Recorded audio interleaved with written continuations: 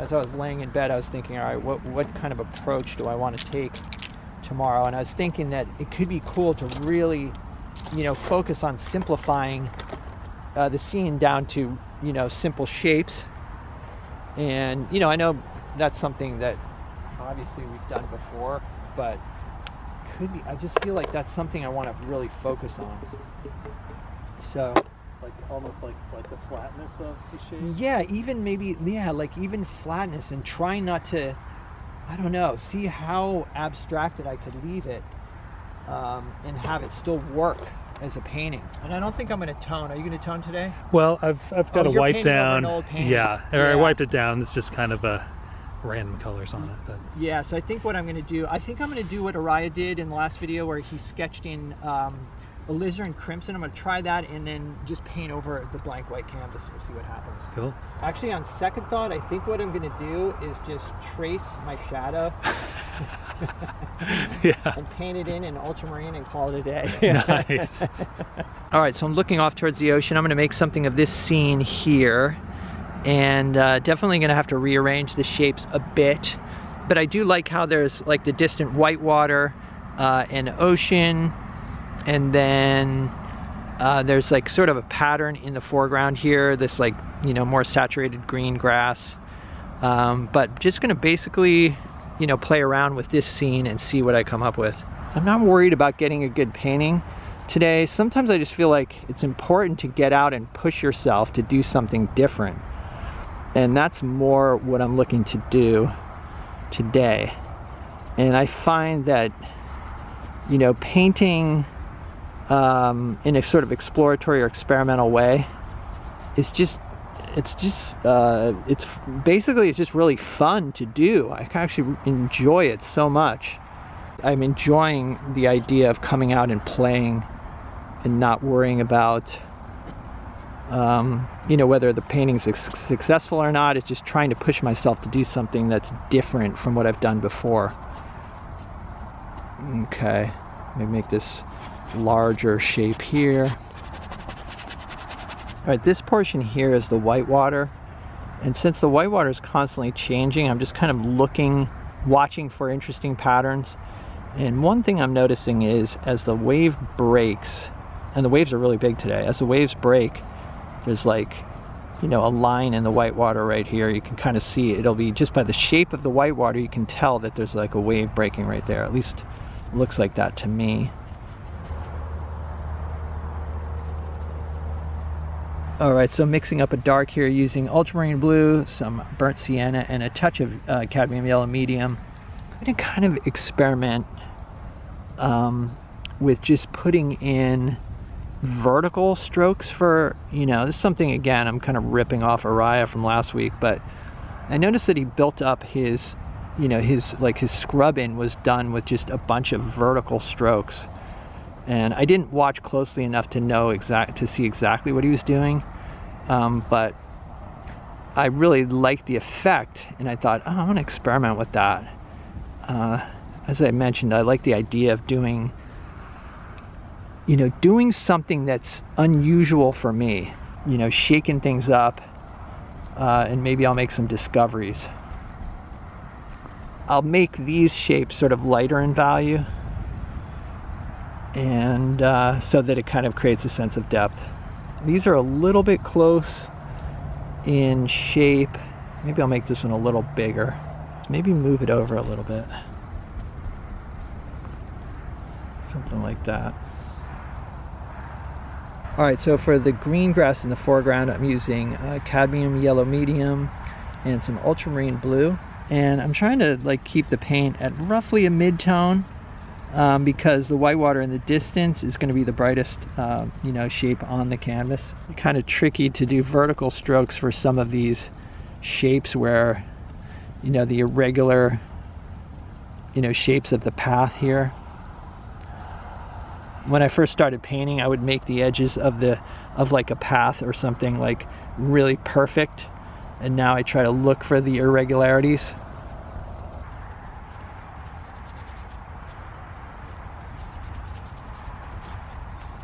One thing about this sort of paint application is you really got to mix up a lot of paint if you're going to cover, you know, a blank canvas. Right, yeah. And I'm trying to, you know, keep it to the liquid to a minimum, but you can see it's hard to get coverage.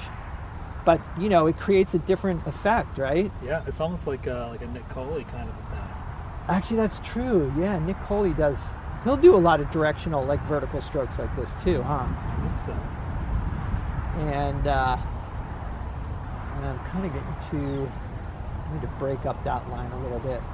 But then there's kind of a lighter, almost yellow ochre around the outsides here. Yeah.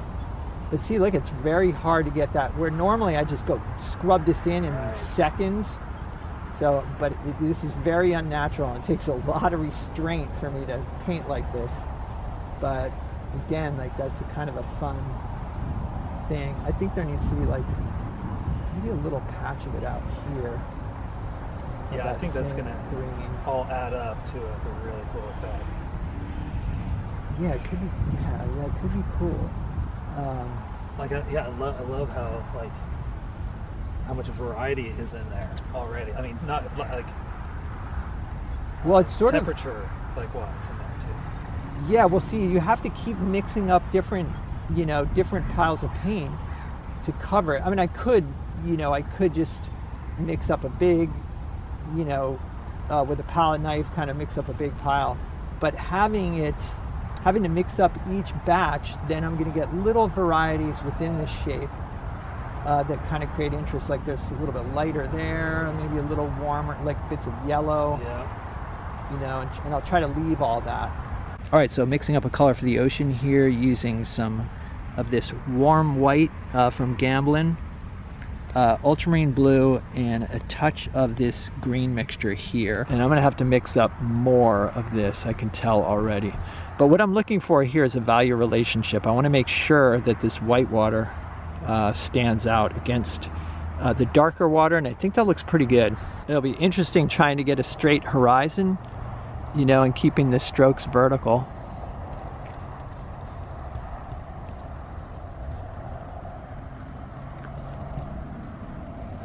And maybe if it's not perfect, that'll just add, you know, some interest. Actually, this is kind of cool how these vertical strokes almost create little irregularities that kind of suggest the top of a wave. So that's kind of cool. I like that. All right, so I'm going to mix up a color for this grass right here. Definitely seeing some alizarin crimson in this. So I've used a bit of burnt sienna, some of the warm white, and then also actually some yellow ochre and alizarin crimson. And I'm paying attention to value too, because there's only a slight value shift between this grass right here and sort of this, you know, dead grass. I want to leave bits of the canvas showing through. It's something I've seen in like Monet paintings. I mean, I'm sure I've seen it in other paintings as well, but just not, you know, not covering everything, just leaving some bits of that bare canvas visible. Okay, so I want to soften these edges a little bit. So kind of allowing the colors to kind of blend a little bit. I mean, it's kind of tricky again, keeping the brush strokes vertical. You know, it presents some challenges for sure, but I think that's working. You know, I kind of did it over here and just allowing that, yeah, like I said, allowing the paint to blend, so there's no hard edge. I think that looks good, and yet I'm still maintaining the structure, you know, the shape structure.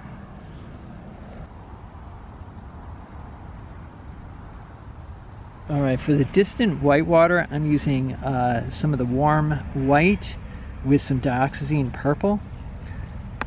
You know, sometimes I find tinting with dioxazine purple actually creates a light effect. It's kind of interesting. But we'll see how it looks up here. I might need to lighten that a little bit, but also I want to keep it, you know, I don't want a lot of yellow out in the distance because I want this to recede. I'm actually kind of liking that. And I might even leave, just like with watercolor, how you'll sort of leave little bits of white. I might do that actually. It's funny how there's little things I've learned from the watercolor sketches I've been doing that are, you know, kind of working their way into my oil painting practice. All right, so mixing up a variety of greens here, trying to keep them all in the same value, but just little, you know, slight temperature shifts. But I want to show you how, you know, how nicely alizarin crimson warms up a green. It's like, it's just, the way alizarin mixes with other colors is just, I love it. It's beautiful. I do want a temperature shift between, you know, these bushes in the foreground and these like off in the distance. I might have to lighten these up just a bit and add some more blue to them.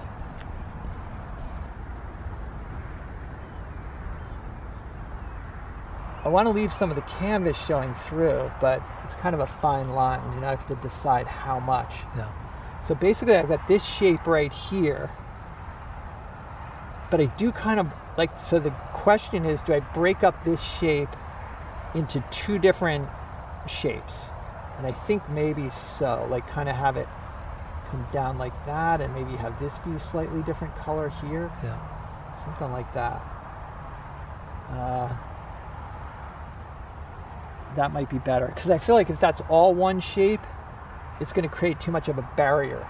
So for the distant greens, I'm kind of thinking more of a minty sort of green, and so using some phthalo blue and a bit of this, you know, green mixture or this warm green here, and then titanium white. And yeah, so I like that. So I just want to make sure that there's, you know, that these greens are cooler than these ones in the foreground. All right, so now I'm going to do a little touch up on the waves using some of the warm white and also dioxazine purple. And I put some sand in here, but I kind of want to make sure that I'm not, you know, I don't want a straight line right here. I'm going to kind of mess that up a little bit. I think that's good. All right, so Tad claims to have a train wreck on his hands. That's his words, not mine. That's his words, not mine. I never say that. But anyway, we were just talking about how maybe just kind of really defining the shapes could help. So, you know, oftentimes when a painting's not working, I've said before, it's just like, it's not a bad painting, you're just not finished. Yeah. You just haven't finished, you haven't solved the problem. Like start off with the sky, for example, and just like try to break that down into two simple shapes by like maybe joining the clouds together in some kind of way. I'm gonna do something drastic here. Okay, so like, to get the mineral spirits, yeah. Mineral spirits and just kind of one big cloud shape. Yeah. See, already that sky, you know, you've simplified it, right? Yeah. And then I'm gonna simplify the ocean and get rid of that guy. You might start a new trend, like painting with a freaking towel. Ooh, actually, that's something cool kind of happened there. Okay. Maybe get that down there, but leave this section because that looks kind of cool. Okay. Like maybe get that out of there. Actually, I like those blue tones that are kind of showing up. Yeah. What if you left this top edge or some of it, but kind of wiped out around to define the tree? Okay. What about that? Yeah. But leaving kind of the top.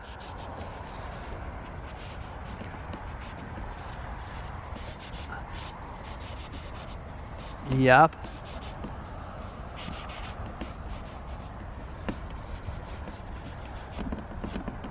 Design is already getting simplified. Yeah. It's you know, much better.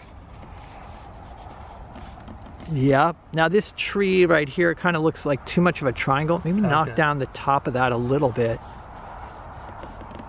Yeah, it's better already. Yep.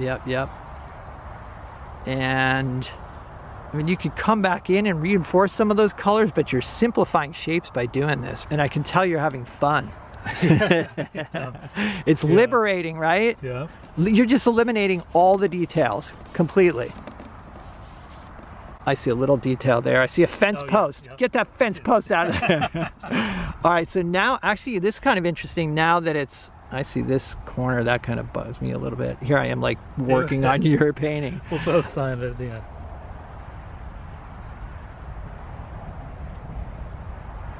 All right, so here's what I finished up with. I did end up darkening the yellow ochreish grass along the sides here. I felt like there was a bit too much of a value shift between the green grass and the yellow ochre grass. Also, the higher value of the yellow ochre grass was kind of competing with the whitewater out here, and I wanted to make sure, you know, that the eye passed through the composition out towards the whitewater and the ocean. I used a single brush for this painting. It was a Rosemary number 10 synthetic flat, and I feel like by limiting my options, you know, just using one brush and doing vertical strokes only, it really forced me to simplify and focus on shapes, because all I really had to work with in this painting was, you know, shape, value, and color. Alright, so I hope you guys enjoyed this video. Let me know what you think in the comments. If you'd like to see some extra videos and help support the channel, there's a Patreon link down below. Happy New Year, stay creative, and I'll see you in the next video.